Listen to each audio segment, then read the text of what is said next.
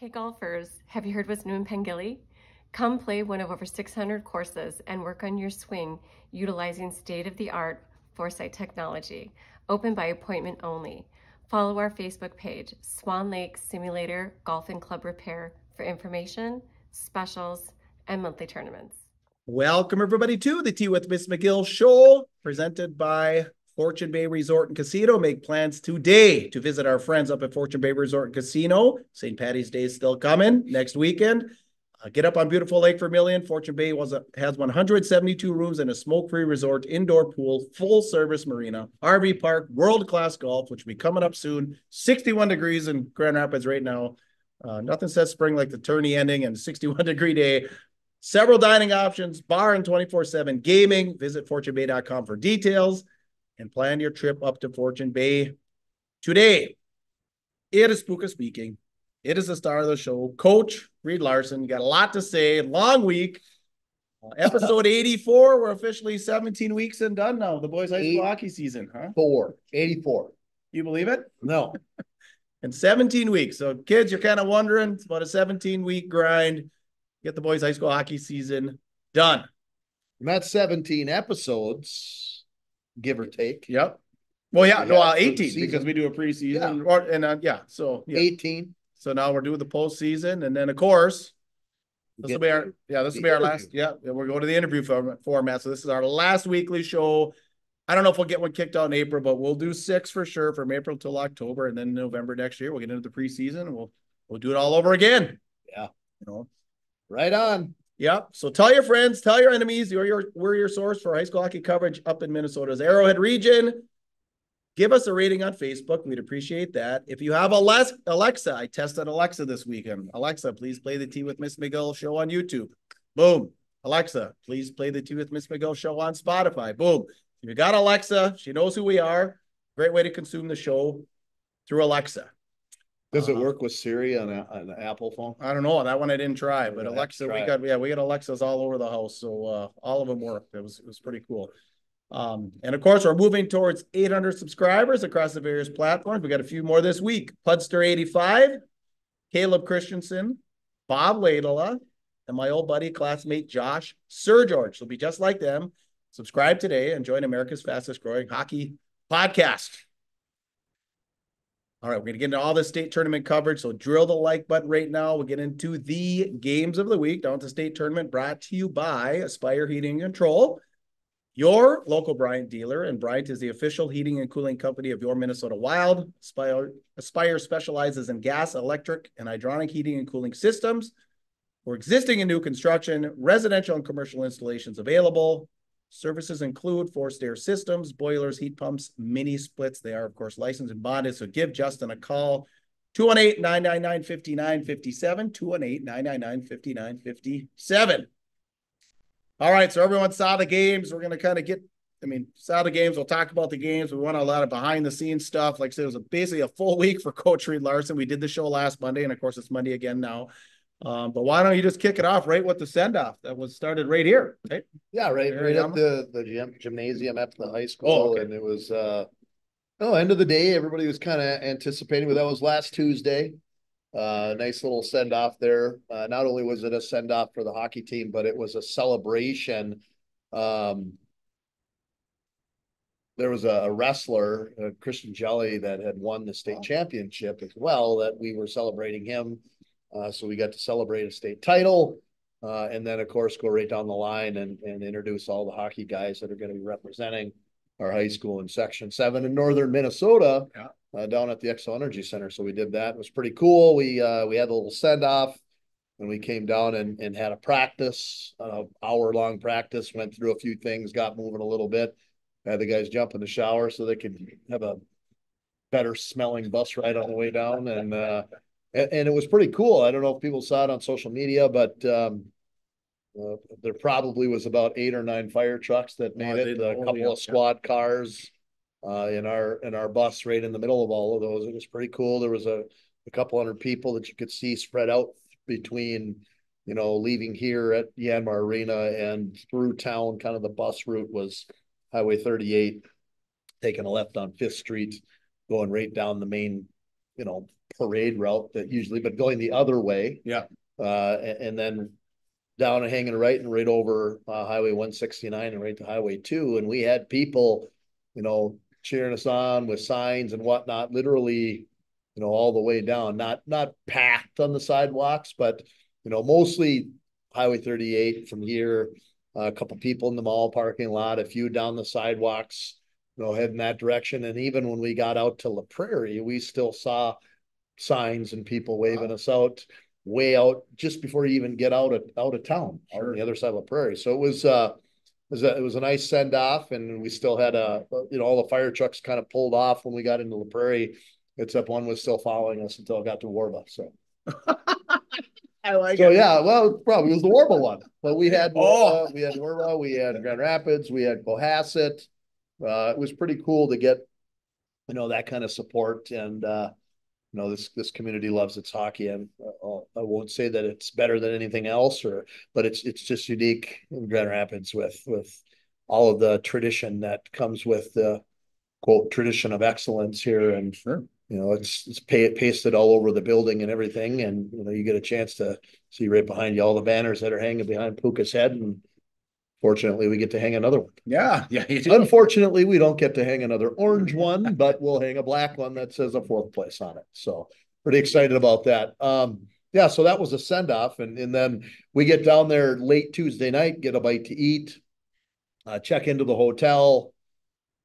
And then we had a practice right away in the morning on Wednesday before the banquet. We went over to Egan and had a practice over there for an hour and 10 minutes, hour and 15 minutes.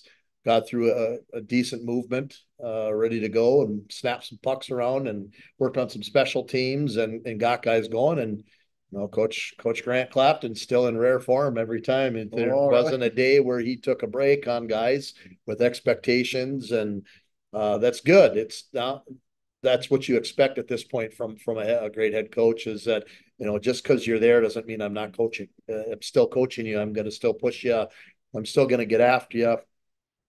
Because you want me to, and that's his mentality, and it's what got us where we were at. It's what got us through the next game that we ended up winning.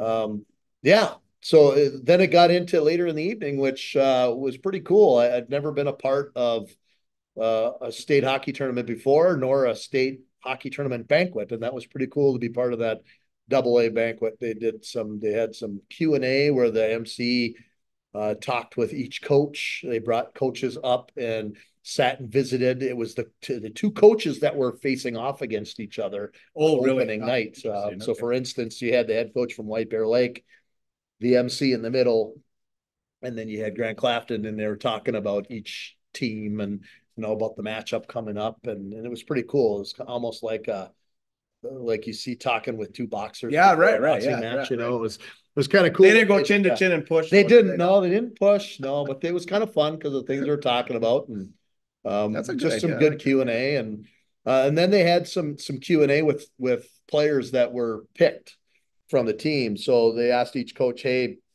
we want to bring a player from each team up to the stage.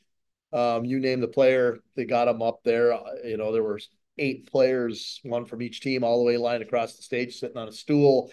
The MC was there. He said, "I'm going to pass this hat down," and he passes the hat down, and they each had to pull a question out of the hat and answer that question. And there were some pretty good responses. There was some pretty good humor. It was fun, and the kids were dressed up neat. All of the Grand Rapids Thunderhawks had a pair of dress pants on, a white button-up shirt, and a nice orange and black and white tie. So all decked out. A lot of the other teams were decked out pretty well too, and yeah, it was good. It was a decent meal, and it was a great time. No, where was that? Was that it was at the Roy Wilkins Auditorium. Oh wow. Yep. Okay, sweet. Yeah, it was a pretty good spot for it. They said there was 500 people in there. Okay, so yeah, it was big. I mean, every single team that was part of the AA tournament, all the players, all the coaches, and then families got invitations to go to that. So the parents of all the kids came as well too. So pretty cool setup for everyone. And then it was go time. It was wake up the next morning on Thursday morning. It was game day. And we got an opportunity to rent some ice time and take ice over at the Tria where the Wild practice. And we took a picture when we were done Yeah, at that practice right in front of the windows that, you know, you see the St. Paul, Minneapolis skyline in the background, which is pretty cool. So had that opportunity, and it was fun. But like I said, it was game day. So it was all business from that point on, which we'll get to talking about game day here in a couple of minutes. Yeah. So, okay. Yeah. So what's that rink like? Well, the rink is set up, you know. What floor is it on? It's on the fifth floor, I think, or whatever it is. We had to go up the elevator at any rate. I mean, you're street level, you push, and I think it was either the third floor or the fifth floor. You have to go up and you're there. Yeah. It's kind of cool because when you're at the rink, you can look out the windows down. You can see down to the street or the parking lot behind the building. So, but what else was really cool is when we walked into Tria, before we had ice time, there was a Wild player out there skating around. It was Pat Maroon. Was out there ripping around and taking some shots, just had his bucket and his skates and his sweats on, but just getting a quick little sweat in. Okay. Sweet. Kind of cool. And yeah. Nice. You didn't talk to any of the boys, or you just got out? You know, there was a short conversation about maybe he'd come over and talk to us, and Grant kind of knew somebody there and asked, you know, hey, if he's not busy, have him stop in and say hi. And it isn't that he didn't want to. I think at that point in the season, for most of those guys, it was pretty well business. Yeah. He was there, he was gone. Did get a chance to visit with them. I know some of the guys were just kind of watching him a little bit. Yeah. Yeah. Okay, cool. All right. So then back nap time after that? Yeah. Good nap time. We had the 8 o'clock, it said 8 o'clock time, but you know, you never start at 8 in that. None of those games start on time. We got a chance to sit and watch the game just before us, which was Edina and Elk River, and we got a chance to watch a little bit of that game, mainly from the locker room. There's TVs down in the locker room so that you can watch the games, and you know, you poke your head out every once in a while, but you really don't get a good look from down at locker room level. You know, you have to get up and go up into the seats in order to see it. Otherwise, you're standing in the tunnel and you can't see much from the tunnel. But yeah, so we got a chance to do that. We were watch a little bit of that game here and there, and then kind of getting prepped, and the experience of being at the XL Energy Center is something else. It's like trying to get in or out of Fort Knox. It's pretty well security down there. You can't go up or come down without having a lanyard or a wristband saying that you're either a coach or a player. There's no contact with people that are up there unless you poke your head out and try to reach over the glass. Otherwise, you go underneath the building with your bus. You stay under the building. Okay, so you did go inside, right? Yep. Inside. I wondered that. Okay. And then you after you play the game, you go back into the bus and you're out. So really, you're not going up and seeing people that are there, and it's kind of an interesting scenario. We did actually have the kids go up to see their parents after the third place game, but you know, once you got in the building on Thursday night, get ready to play that quarterfinal game. Once you got in, it was all business. Yeah. So, oh yeah, for sure. So speaking of Elk River, nice to see they never gave up. You know. Yeah. I mean, it was, you know, I mean, tough situation for them, but you know, it was nice to see. Yeah, they didn't quit, and that says a lot about Coach Ben Gustafson. He's done an excellent job with that team, and be ready if you're in Section 8. Elk River is going to be back. If they're not back this next year, they will be the year after. Their Bantam team is going to be in the state tournament here next weekend at Yanmar Arena, and their program is moving in the right direction. So I'm glad they're in Section 8 and not in Section 7. Yeah. So what they said, hadn't been there since like 2000, 2001, something like that. That surprised me. I mean, I can't remember when the last time was that they went. It was quite a while. Someone remembers in 01. And they might not have been back since then. Somebody remembers that, but they were talking about it on the television coverage. I was surprised at how long it had been since they had been there. It's tough. They played in Section 7, so they had to deal with, you know, Duluth East or Grand Rapids and even Andover there for a little bit. And then they moved to Section 8, and they were in Section 8. Did they move last year or the year before? At any rate, they've been out of Section 7 and into Section 8. So now they're dealing with Moorhead. They're dealing with Roseau, and good for them. They make the tournament as the 4th or the 5th seed. They make the state tournament from that. Yeah, something like 4th. Yeah, and another stat they said on TV was this was the first time I think in 22 years Moorhead has not been in the section final game for Section 8. Think about that streak. I mean, that is incredible. Yeah, think about that incredible streak, and also think about the headaches I'm sure the Coach Ammerman has to deal with now because he didn't make it to the section final for the first time forever. It's never ending for a head coach in high school hockey. It's, you know, think about it. It's kind of funny because we're talking about it today with exit meetings with players, and it's like Coach Clafton, are you going to be able to rest here now that you took the trip to the state tournament? And he's kind of like, I rest for 5 minutes and now I'm trying to figure out how to get back. Getting hungry. He started. Yeah, hungry. There's no break. Yeah. So what do I remember about the game? Like I said, it's emotional, it's long, obviously close game. Essentially a 1-goal game. Most of the time, but then they tie it up. And then we kind of get the miracle goal. I'm yelling to Sherbourne, shoot. That wasn't the play.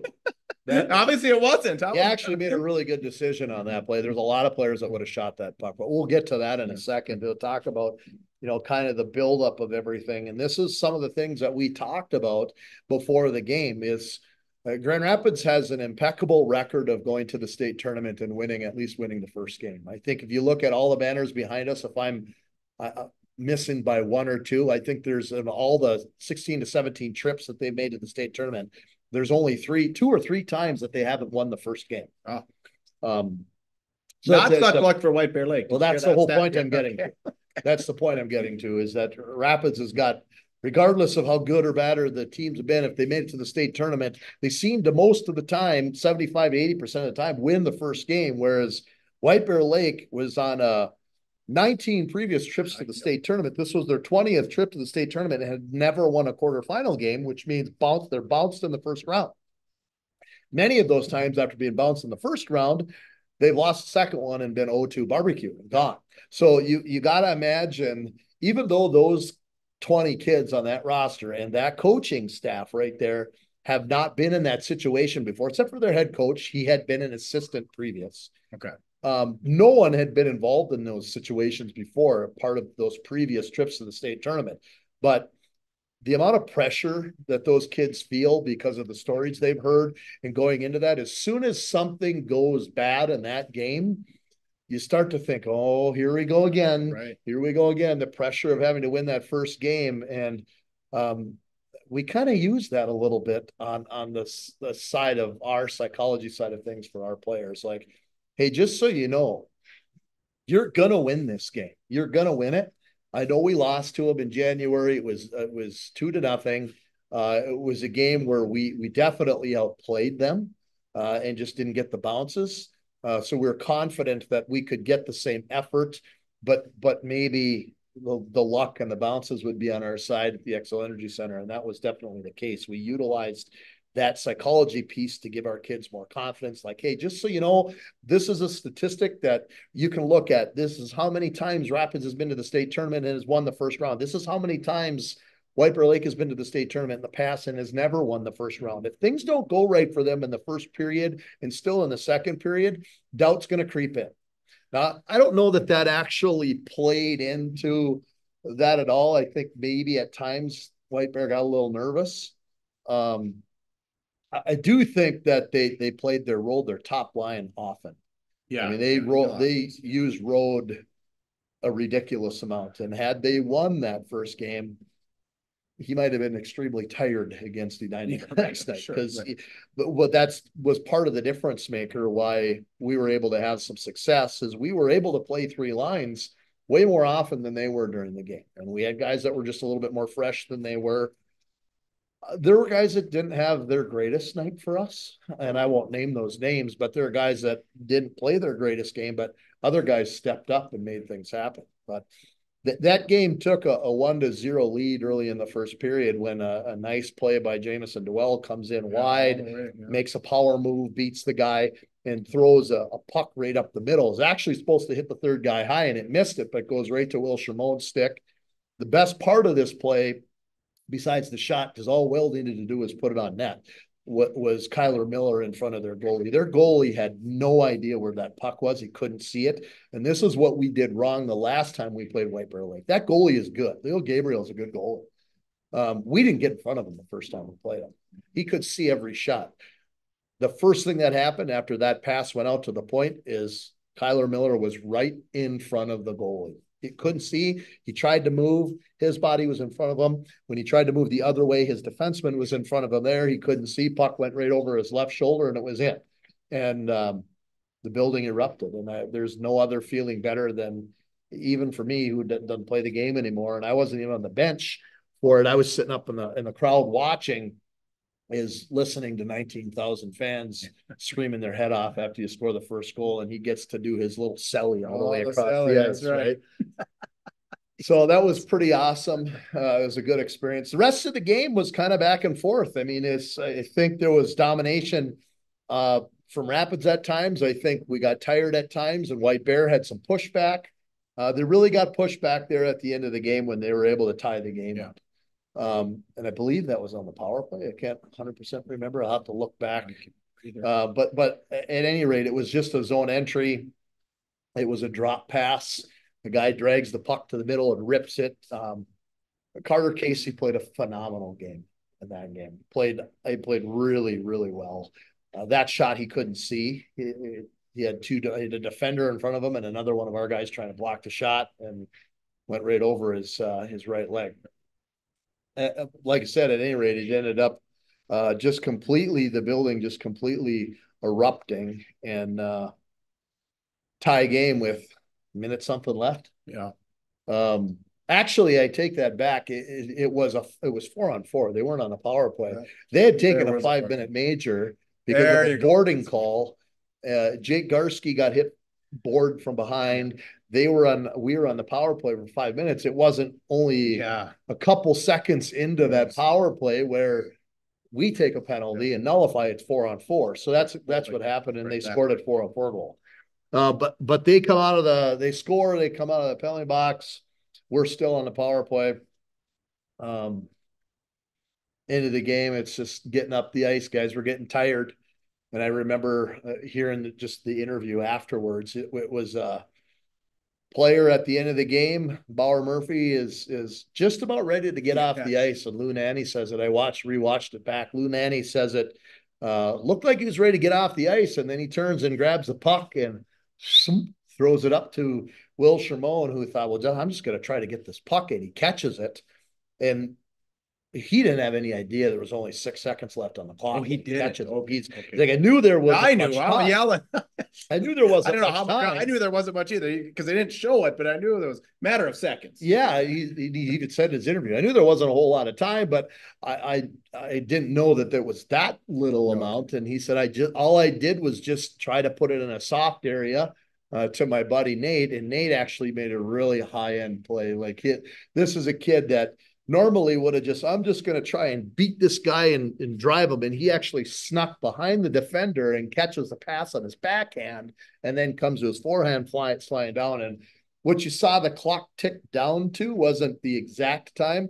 When he scored, the clock said 0.2. Something, yeah. It said 0.2.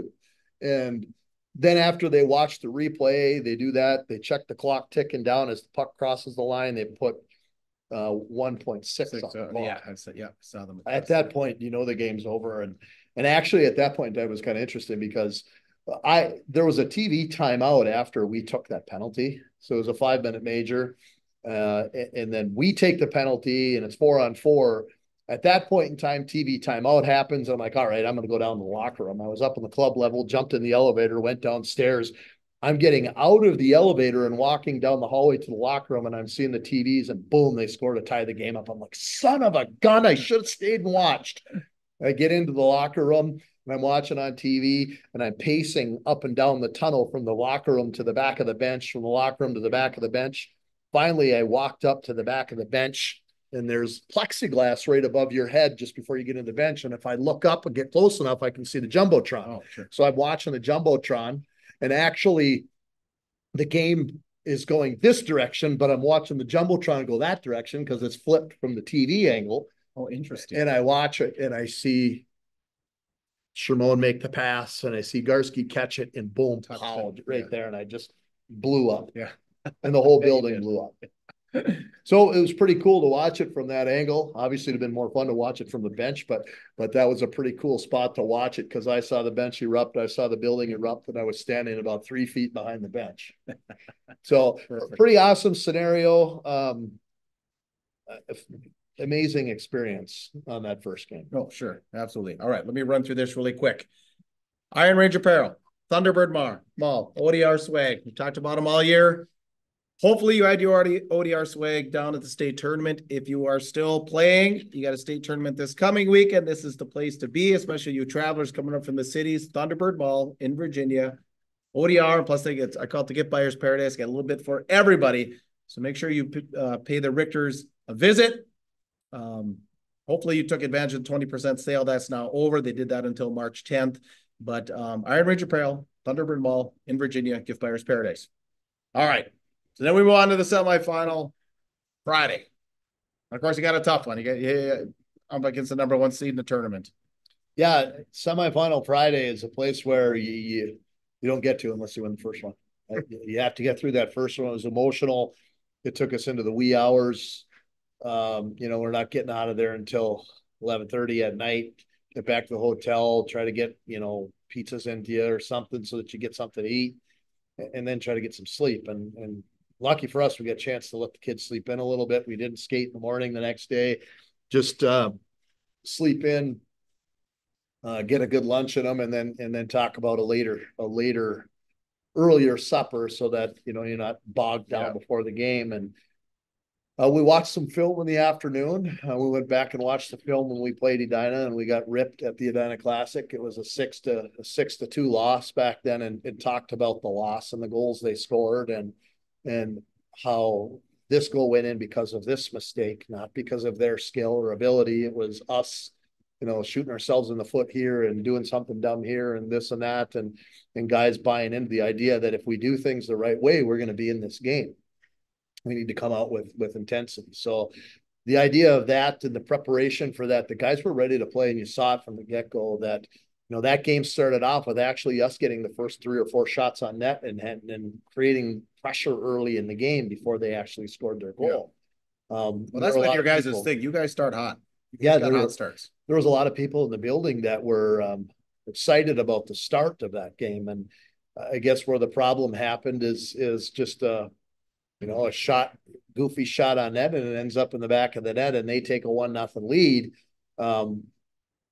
But we still had a good game going. We actually had chances after that as well. The first 8 to 9 minutes of that game, we were in it and pushing hard, going. But then it gets to the probably just a couple of minutes after they scored to go 1-0.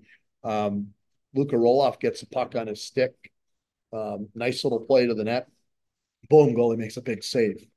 A minute later, Luka Roloff's back out on the ice again, and he catches the puck. And this is, I believe it was on power play. I have to go back and look at it. But he gets a shot, walks to the middle, shoots it from the point. Pink hits the pipe.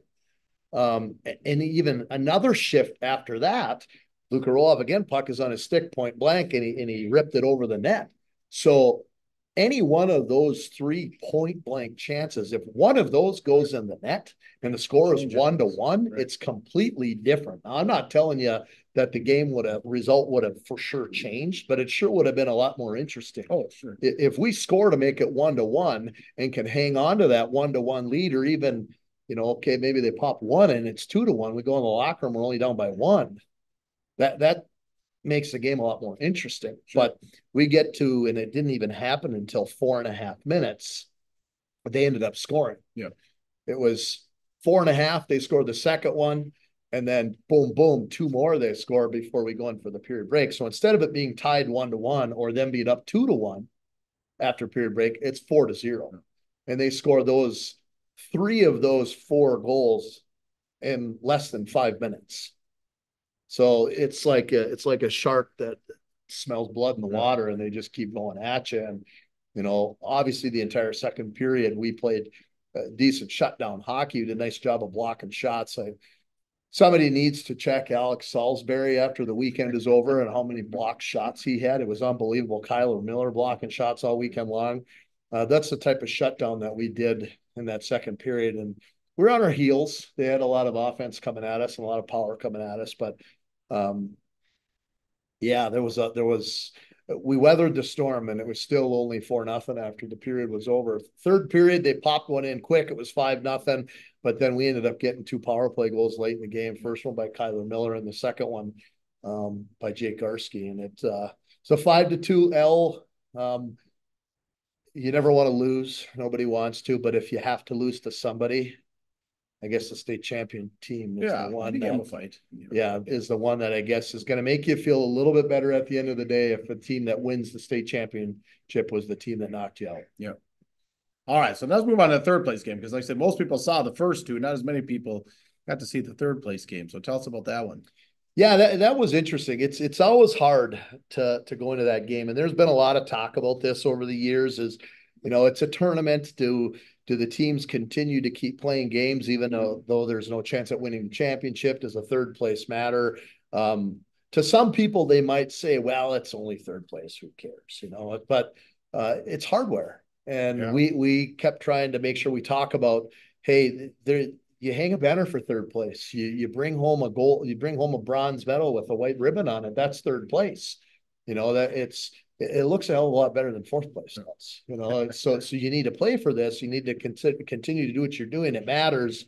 That selling point is hard because these kids have their idea on winning the entire thing, and I see the difficulties there, and you're also dealing with, okay, well, you're probably playing the game with less guys, shortening the bench a little bit more when you're trying to win and go through and win the championship. And now you're looking at third place game. And it's like, well, we're going to try to win. Yeah. There's no question about it. But we're also, we care about getting guys in at the XL Energy Center too. And we got guys in more than we probably did in the first two games, a lot more actually. Yeah. That didn't make a difference in the game as far as winning or losing that game against Creighton because we played more guys. I think it was just guys weren't getting in their groove that they're normally getting into. The guys that normally play more shifts and get more time, they get in more momentum and get more of a groove going. And when they're maybe not getting as much as they're used to getting, we're getting other guys in, maybe it's harder to get them going. Sure. So at any rate, we ended up losing that game 6-3. It was a 4-minute span where they popped 3 goals in 4 minutes. So it ended up 6-3, and we scored a power play goal at the end of the game. So it was a 6-3 game. But like I said, it just was a couple of times this year that happened to our team, which I think we're going to go back to the drawing board over the summer and talk about how to weather some of those times where, we're on our heels. How do we stop this? How do we keep that from happening? And that's going to be let's go to the drawing board on some of that stuff. But at any rate, guys battled and they played with heart, and the experience of playing at the XL Energy Center for these kids, if that doesn't light a fire in the guys that are coming back next year, like, hey, you have a legitimate chance to try and do it again. Yeah. And not only try and do it again, but you want to win it.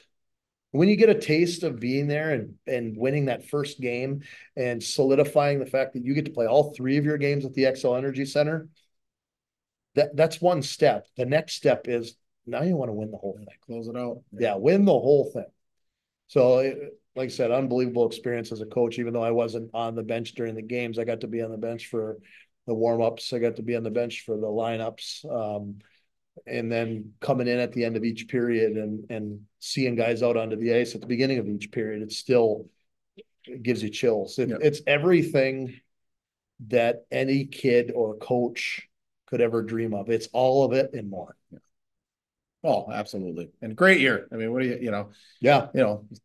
I don't think, well, I don't know. Did we talk about the preseason show? I don't know. Anybody picking you guys to come out of this? I can't even remember. But, I don't think anybody picked it. Yeah. I mean, I think the expectation of who was going to go to the state tournament from our section, I think if you had asked people, 90% of them or 95% of them would have said Andover's the team that's going to go. Right.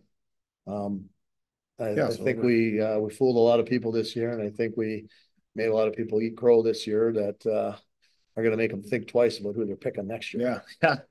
Well, sophomore. So the sophomores last year, freshmen, Bantam AA tournament. Now they got some state tournament experience. Come back next year as juniors. I mean, you got a lot to look forward to. Yeah. And the juniors become seniors, and so you got all that in your back pocket. So congrats. Thank you. Yeah. Anything else there?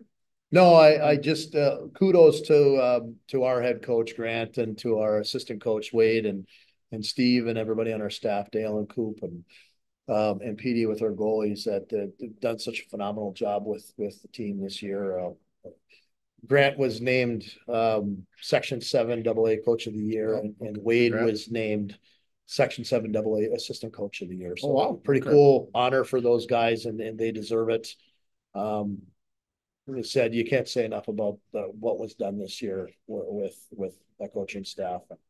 Phenomenal to be able to work with them. As long as those two guys want to have me a part of what they're doing, the answer is always going to be yes until they want to get rid of me.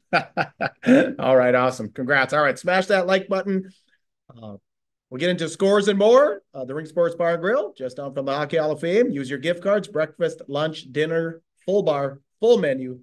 It's Lent, so there's Friday fish fry available. Daily specials, hockey-themed establishment, 248-8582 if you want to give them a call, or you can go to the ringsportsbarandgrill.com and order online. And, of course, we are at the end of the season here. You're going to plan that banquet. They got the breakout rooms, any function, any banquet. Put them on the list. Ring Sports Bar and Grill, 248-8582. All right. We get into a little bit of Mr. Hockey, a little bit of Brimsek, about the Reed Larson Award. But anyway, so Hagen Burroughs, Mr. Hockey. What do you know? Do you know anything about him? I know he's pretty good. I don't know. They had how many guys up for three of them? I thought I was a little surprised because they had the three. Yeah, take your pick. I mean, I feel like if they end up going to the state tournament, they're probably going to pick somebody else. That seems to happen quite often when it comes to Mr. Hockey. They don't always pick the guy that went to the state tournament or the guy that won the state tournament. So I feel like, all right, well, maybe it was picked before the state tournament. I don't know. He's a good pick. Yeah, okay, yeah. Okay. I just have a hard time talking about anybody from Minnetonka. Nothing against the community or the coach or whatever. They had 9 or 11 D1 commits on the team, whatever that goofy number is, 9 of them. And they were undefeated all year until the section final, and they lost to Chanhassen. Good for Chanhassen. Yeah. That's all I can say. Congratulations. Chanhassen had a great year. Yeah, they did, and making it to first the state championship ever, right? Game. First trip ever for them. Yeah. So I don't have anything to say about the Mr. Hockey pick. It was kind of like, okay, whatever. Okay. I'll tell you who I thought was really good watching that entire tournament was the kid from Chanhassen, Eulenkamp. Yeah. Was really good. Really good. So he's got a future. Yeah, right. He's got a future in the game. Brimsek went to? Clearly, it went to the goaltender from Chanhassen. Okay. And that's what you kind of made that comment last week. He was unbelievable. Unbelievable. Watch him play that quarterfinal game. He closed the door hard in that quarterfinal game. I think they ended up getting one by him in the second game. And then it was just you're dealing with the Hornets in the third game. Yeah. But he had already been chosen before that tournament anyways. And if he hadn't been chosen before that, which he did, he would have been picked because of that section final win over Minnetonka. Yeah. Like he was unbelievable in that game. And it was real similar watching him in that the next game, the second game, the semifinal game, state tournament against Cretin. Cretin, yep. All right, then the Reed Larson. I haven't heard who won that. Have you? Okay. No, I didn't. By the way, that is not named after me. It's named after the guy that I was named after. Yeah, exactly. And it's interesting because there was a guy that came down to, it was before the third place game. And I guess I couldn't hear everything he was talking about, but there was a guy came down and I was down on the bench during warmups and just before the third place game. And he comes out, walks down the glass and peeks through. There's a little crack in the glass. He's like, "Are you Reed Larson?" I'm like, "Yeah, I'm Reed Larson." He starts talking to me and, "Hey, I'm so-and-so from here and here." And I'm like, getting a little bit closer into this conversation going, "You're not talking about me, are you? You're talking about the other one." He's like, "Oh yeah, me, it's Roosevelt, and I know this guy and that guy." And he's like, "I got a house up on Deer Lake in Grand Rapids. You should come over for a cocktail one of these times when I'm up there." And I'm like, "Yeah, I'm not going to get into this, but I just let you know, I'm not that Reed Larson." I'm the other Reed Larson. Thank you for thinking that my slap shot was as hard as his. But now that is funny. For those that don't know the story, that when your name is Larson and you're a hockey family, and my grandfather knew this going into it, that, hey, if you have a boy, one of those boys, since this is a hockey family, is going to have to be named Reed after this guy. And my mom's like, "Hey, Doc, that's not who I named him after." Yes, it is. My grandpa would have said, yes, it is. My mom would have said, no, there's this other person that was named Reed with the last name Larson that I really liked and blah, blah, blah.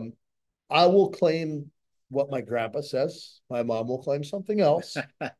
But yeah, that's the story. when your name is Reed Larson and you play hockey, then you're named after that guy. Yeah. That's all there is to it. It's tricky. He had the hardest slap shot ever, by the way. John Stout. Minnetonka. Weird. So, yeah. So there you go. Huh. All right. So 2 from Minnetonka. 2 from Minnetonka. Yeah. So, okay. All right. So our streak of 2-1-8ers too, winning the Mr. Hockey. Was it 4 in a row? We have Biondi, Peart, Shags, Shagaby, Strand. So yeah. we had 4 in a row. Yeah. So streak is over. It's over. Does that mean that the cities has to win it 2 years in a row, or can we pull someone from the north? We're gonna pull it off next year. We're gonna have to pull someone from the north. All right, so just some other tidbits here. I made a correction last week. Hibbing, I said, has 3 state tournament wins. They only have 2. I got a lot of positive feedback though on 3 state tournament wins. Yeah, it was Hibbing only has 2. They don't have 3. 1952 and 1973. I said they had 3, but they only have 2. So my correction there. Contrary, I want some of you to think about this over the summer. Warroad uses markless pucks at the Gardens, and I guess they feel a little different. If anybody, we're going to talk about this more next year, maybe even this summer when we go to the interview format, but I was not aware of that. There's such thing as a markless puck, but we're going to dig into that a little bit. If you have any info on that, please let us know. And then a few congratulations here. The Pee Wee B1s from Grand Rapids heading to the state tournament next weekend. The 12U team from Grand Rapids heading to the state tournament, and the 15U girls head to the state tournament, and also the Rock Ridge Bantam Bees down in Proctor next week for their state tournament. Congrats to Coach Taro Gao, who's a fan of the show. He sent a little stat. He said the last couple of teams from the Rock Ridge area, 2016 Bantam A's and the 2011 Virginia Bantam A's back in 2016 and the Eveleth Bantam Bees back in 2011. So it's been a little drought. So congratulations to the Rock Ridge boys. I remember that Bantam A team.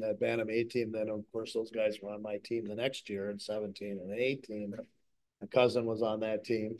Oh, really? Cade Moreland was on that 16 team. Sites' kid? Sites was not on that team. He was a 9th grader on my high school team. Now, okay. So didn't get a chance to go there. But Chris Weston and Freely. Coaches? And Freely were coaching. Oh, really? Jim Zupins. Okay. Coaching it. So go get them Rock Ridge. And then just if you're looking for some hockey, I do see the temps kind of fade, getting a week like the weekend, we're highs in the 30s, but the Bantam AA state tournament will be right here at Yanmar. And we're going to have the luxury of we get to MC. Going to MC the banquet Thursday night over at apparently somebody watches our show and says these guys can talk for an hour.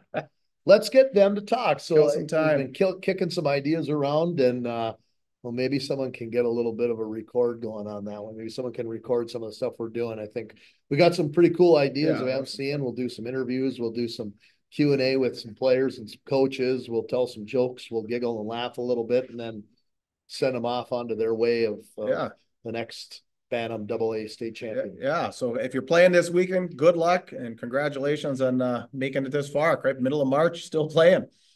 All right, that's it for episode 84. Anything to add? No, just that it's great. We're wrapping up the end of the high school season here. We will be getting into our interview format here over the course of the next couple of months, like we said at the beginning. We're still kicking around ideas of who we want to bring onto the show. Obviously, they're hockey related, but many of those people we bring on have great stories. So if you think you got a good story and you like the idea of being on the show, don't be afraid to send either one of us a shot or a text message or an email and say, hey, I'd be up for an interview, blah, blah. Yep, we tend to do that. We tend to listen sometimes. But at any rate, those are some of these shows are phenomenal during the season, but those interviews are really cool because we get to interact with other people and get more people excited about when the season starts and we get our actual in-season going. Yeah, that's fun. Like I said, the stories are fun. And, we've had, everyone from Mike Antonovich, that's what, 70, probably about roughly 70 years old. Sorry, Mike, I'm saying you're somewhere there. And what did we have last year? The Hibbing Pee Wee team. Those kids were 12 and 13. So, we had Grant on there last year before Grant was the head coach. Coach Clafton. I mean, we've had a lot of fun. Bliss Littler. Bliss, yeah. Around junior. If you're a junior hockey person. John Garver, Chisholm native. Garv was a great one. I mean, I think that's still our most watched episode ever was Garv. So a lot of stories. Yeah, a lot of stories. He's a directory of hockey up here. So that was a great one. So we got a few that we're kicking around. Yeah. All right. So please comment. We appreciate that. Goatsportsmediallc at gmail.com. If you want to contact us privately, if you have an idea of someone we should interview, hammer the follow button, hammer the like button. Tea with Ms. McGill, or excuse me, T McGill on X or Twitter. Tea with Ms. McGill, Instagram, Spotify, Apple Podcasts, and the Musi app. If you're looking for us on Facebook or YouTube, Goatsportsmediallc at gmail.com. Or excuse me, Facebook or YouTube. It's been a long year. Facebook or YouTube, it's Goat Sports Media LLC. Excuse me. Merch, we're really low. Got rid of some merch up in Hoyt Lakes when I was playing this weekend, but $20 for a tee, $45 for a hoodie, Cash App, Venmo, PayPal, all that good stuff. And of course, the greatest sponsors on Earth, we want to appreciate and thank them. The Ring Sports Bar and Grill, Iron Range Apparel and ODR Apparel, Fortune Bay Resort and Casino, Spire Heating and Control, Iron Range Goalie Academy, and Team Minnesota Hockey. And of course, special thanks to everyone at Goat Sports for another great season. We'd love to be back. We're going to be back. We appreciate everything there. So for Reed Larson, I am Puka. Get out there and be your dream. You're tuned to Tea with Ms. McGill Show.